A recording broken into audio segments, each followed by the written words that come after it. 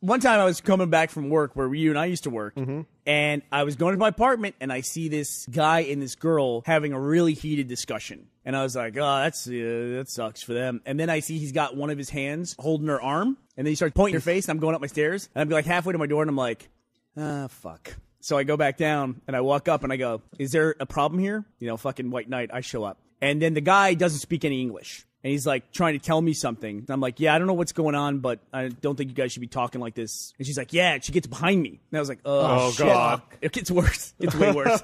Like he said Quanto a couple times. He said dinero and stuff like that. I go, he keeps saying dinero. And she goes to me, okay, fine. Yes, I have sex with people for money. And I was like, fuck, what did I just walk in the middle of? Literally in the middle of. Then I'm like, okay, you guys sound like you just need to work this out. Okay, I go, maybe you call a cop. And she goes, I'm going to come with you. Just take me somewhere in your car. I go, okay, that's an idea that I'm not taking you anywhere in my car.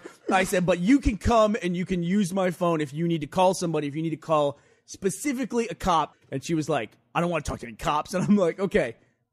I'm walking this way now, and I just walked away. And it's one of those situations where you want like a trap door to open, and you don't care what's under it.